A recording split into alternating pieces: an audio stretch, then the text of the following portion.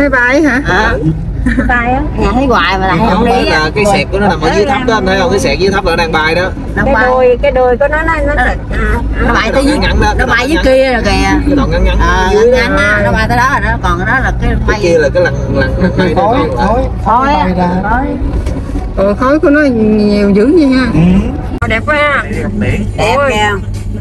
Nãy giờ tưởng nó mây, con tưởng nó mây chứ. Nãy tưởng xin lè từ cái hàng rào này. Sao mà biển nó dâng lên tới trên như vậy? Tại mình đang trên đèo mình chạy xuống mà. Này khách sạn 40 năm sao nè. 4 triệu một đêm, 4 triệu 4 triệu mấy. Đẹp quá. Xây theo kiểu Alibaba muốn tin cướp đó. Cái tàu kìa. Tàu cướp biển. Cướp biển đó. Ủa sao mình lẹ vậy rồi? Đúng rồi, mình thẳng luôn. Ở bên kia cái phải không? Bên này cũng được, hình như bên kia. đây có vòng ra, có vòng vô khách sạn. Thằng mua biết này, thằng mới xây khách sạn này đẹp lắm nè. Đây là ngồi đây nè, ngồi đây nè, uống cà phê đó. Biết trên biển này cũng đẹp. Bữa cũng làm được vài bô ở đây. Vài bô. Nhiều quá, chụp này nhiều quá. Đây cô nội đô mới khánh thành đó. Hôm nay vô toàn xài đồ mới. Đây xây thêm. Này mới xây nè. Đồ sim này. Này cũng xây. Đang xây gì nè, nó còn bao rồi. Rào trắng rồi. Lát nữa có nhà cái gì á, bông giấy á, bông giấy nữa. Hai bên đi chơi. Không dám mở đâu. Nguyên khu sạt lở. Còn vài nhà ở lại thôi. Trái người ta còn ở, phải tôi đi trên kỳ. Linh xin chào quý ông bà cô bác anh chị em và các bạn, chúc mọi người có một ngày mới thật là nhiều sức khỏe nha. Thì hiện tại Linh đang có mặt ở Phan Thiết nha bà con. Bà con theo chân Linh để cùng khám phá cuộc hành trình đi Phan Thiết ha. Chắc cũng khoảng 3-4 ngày gì đó. Thì trạm dừng chân đầu tiên của Linh là ở resort này nha bà con. Resort này là resort của nhà quen ha. Bà con theo Linh vào khám phá cái resort nha. Đây cho thuê là sẽ cho thuê nguyên nhà nè bà con.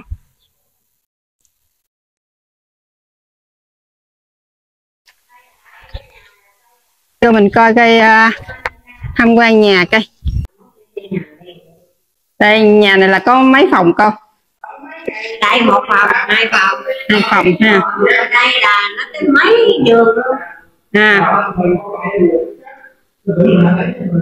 3 phòng. Mỗi phòng là 2 giường. Bắt lên coi. Nó có tủ luôn ha. Ở phía sau. Đây. Có cửa sổ. Đó. Mình kéo lên ha. Đây. Sáng sủa.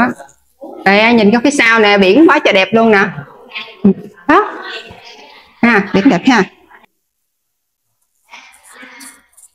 Ô, phòng này là chia ra nguyên một đại gia đình được nè. Có niệm riêng nữa nè. Phòng này á, là mấy cái đứa trẻ nó ở cái phòng này được, nó vui. Ở chung là xúm lại ở ha. Tại vì nhiều giường quá. Mới luôn nè. Chưa khui luôn. Rất là sạch sẽ. Đây, mở cái này ra coi cho nó sáng sủa coi. Đó, 3-4 cái cửa sổ luôn.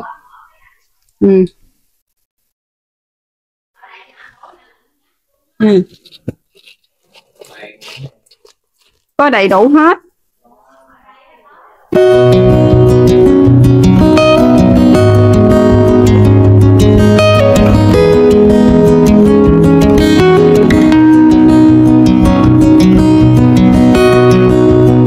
Đây đi chung với lại cô với chú đây. Dạ, quay nhà bếp. Dạ, nấu gì anh? Kho sườn. Ở đây là tối có đi đâu không anh? Không, có vòng vòng lên Nova chơi. Là mấy giờ đóng cửa?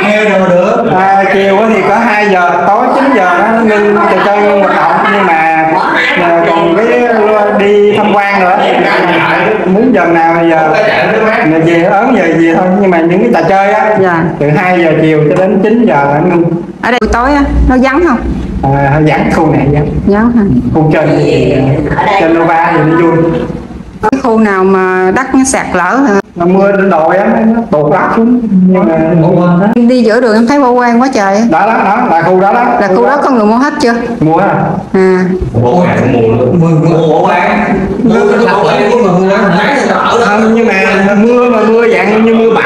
chậm á, mưa 10 ngày nửa tháng là gì đó, là nước ở trên đồi nó lỏng á, là nó tụt xuống. Là mấy năm trước đó là không có, mà do 2 năm nữa là lại đây á, là thằng cái Nova nó sang bằng ở trên kia, là bây giờ không còn cây cối, bây giờ mưa là nó tụt xuống. 8, 9 là mưa dầm nó tụt. Ủa rồi gì đâu có ai dám mở anh? Thì nó chảy theo cái đường cống ấy, mà cống nó nghẹt cái đầu nó tràn ra đường luôn. Nhưng mà xe là khắc phục đó, tại vì là mưa nhiều quá. Dạ ở sao được, đâu ở được đâu. Dạ ở thì vẫn bình thường, nhưng mà xong hết mưa là có cái đội xe cẩu, xe múc đồ, xe ban nó làm nhanh lắm. Tại vì do mưa thôi, chứ còn mà nếu mà hết mưa là người ta làm lại. Nhà nước tự làm cho mình luôn ha. Đúng rồi. Nó có mấy chiếc cô bè đó này tự động xúc thì. Ủa, anh biết cái đất đó bán khoảng nhiêu mét vuông không? Đây là phía trước nhà nha bà con. Ở trước nhà có mấy cây đu đủ nè. Không gian cũng đẹp ha. Đu đủ trái quá trời trái luôn nè. Đây. Ôi, xinh xơi luôn ha. Có mặn nữa nè mà có trái. Đâu? Trái đâu? Chưa có trái, đâu có thấy đâu, lá không mà còn xanh mà. Sồi nữa. Bên kia đường là đồi nha bà con, nhưng mà nó đang bị sạt lở rồi. Ra phía sau mình khám phá đi. Cô đi ra sau chơi em cô. Cái sau có biển kìa. Dạ. Ra sau khám phá đi. Không đu đủ quá trời luôn. Ồ, có treo mấy cái đèn này ban đêm sáng đẹp lắm nè.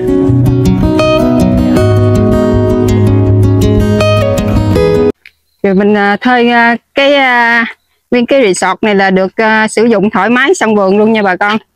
Ở phía sau là có biển luôn nè. Sao có biển, rất là rộng luôn. biển cũng đẹp lắm, nhưng mà con gái là nó vắng. Dạ. Vắng, tại vì mình ở đây nó vắng, nó đi đâu có ai tắm. Dạ. Nói chung là mình ghé đây để mình nghỉ dưỡng thôi. Đó. Ở đây là nghỉ dưỡng, thí dụ như con tắm thì người ta tắm, còn thôi mà mua đồ mình ăn, mình uống, rồi mình ăn nhậu thoải mái luôn, rồi hát hò đó, chỉ có vậy thôi. Còn muốn đi chơi nữa thì lấy xe đi ra ngoài kia, ra cái khúc ngoài hồi nãy chỗ mình đó. Dạ. Mình đi ngang đó. Nói chung là ở đây giống như là chạm dừng chân vậy ha. Nghỉ ngơi rồi đi mình đi tiếp. Nghỉ ngơi. Mà có resort nhà cũng đỡ. Bữa nay đẹp nè. Biển động gì mà câu cá được hả ta? Đi xuống biển. Xuống coi chơi. Xuống coi mấy anh đó câu kìa. Trời ơi, nó nắng. Nó nắng. Nắng quá nắng rồi. Còn mình xuống mình khám phá chút, mình lo câu đường cá cho xíu chị. Đi qua coi chú câu. Cái gì mà nó có cái lỗ vậy ha? Cái này hả? Ủa sao cái lỗ này là gì vậy ta? Con gì á? Hôm kỳ đời cô đi á, cô không dám tắm. Sống gì quá lớn quá. Nhưng mà con thấy nước nó cũng sạch mà ta. Cái này là cái gì anh? Cá đục hả? Trời, con cá cho con gieo luôn. Là anh câu sáng giờ hay mới câu thôi? Là được nhiêu rồi? 4 người câu hả? 4 người câu mà có cái thùng hả? Một ngày vậy câu được bao nhiêu anh? Câu vui thôi chứ đâu. Câu vui thôi hả? Câu vui thôi. Câu giải trí. Có câu được cá bự không hay là chỉ cá nhỏ? Câu đi lại thùng đó kìa. Lại thùng đó cây nhiều cá. Đây. Được nhiều cá rồi. Lại thùng đó rồi đi lên nắng quá. Biển đây đẹp quá à. Xanh nè. Hôm nay trời trong xanh rất là đẹp luôn á. Trời, bữa kỳ rồi cô ra đây đó. Trời, mưa miết luôn. Nó mưa, nó theo luồng mây, nó mưa suốt luôn. Đâu có đi ra biển được đâu. Mà hiện tại cũng đang mưa, mà hôm nay là mình đi lại thì là tốt rồi đó. Hôm nay cũng mưa quá trời. Anh cho em coi cá nha anh. Cũng nhiều ghê chứ. Ủa mồi này là mồi gì anh? Chim biển. Con Chim biển đấy. dung biển. Dạ, dung biển nha bà con. Câu 4 ngồi sáng giờ mấy tiếng Hạnh? 3 tiếng mà được có nhiêu đó. Đổ môi hết trơn. Cô vui à. Mà nếu mà trồng chăm sóc nhiều hơn, cỏ cây rồi xong rồi trồng cây cho nhiều vô nó mới đẹp ha. Đẹp mát nữa. Chứ còn thôi nó nắng, nó còn hơi hoang sơ ha. Còn hoang sơ. Chỉ có cái nhà thôi chứ còn phút này nó hoang sơ quá. Tại không có làm á, nếu làm ra nó đẹp lắm. Dạ.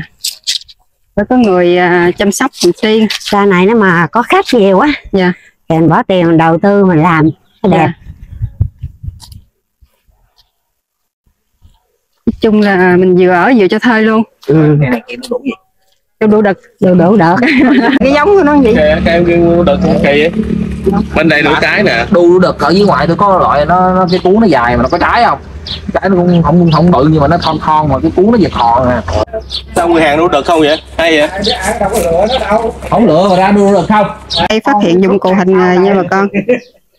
Cái này là mực giả, cá giả, mực giả gì nè để câu mực ha. Ngồi giả. Ngồi giả cũng đầy màu sắc trên luôn. Bạn cũng đi Mỹ rồi. Dạ. Định làm giống bên đây luôn cho nó có sớm làng á, dần kia nó không ở đây nữa, thì nó của mình đây. Còn có gì ăn cá bóp với tôm sú biển không? Có gì? Mực. Cá bóp Kho. Con mực, con tôm nào có này Đạm bạc nè. cá bóp từ đồ tươi không nè. Đây, trời ơi, con này bự quá nè. Tôm sú biển. Gấp không được luôn nha. Được luôn, lấy mũ gấp. Lấy mũ gấp. Rồi, cho nó chợt tới chợt lui. Tôm mà gấp gãy đũa. Cái này. Rồi, Dứt. Cảm ơn bà con đã theo dõi kênh của Linh. Bà con nhớ đón xem tiếp hành trình đi Quảng Ngãi ở clip sau nhé.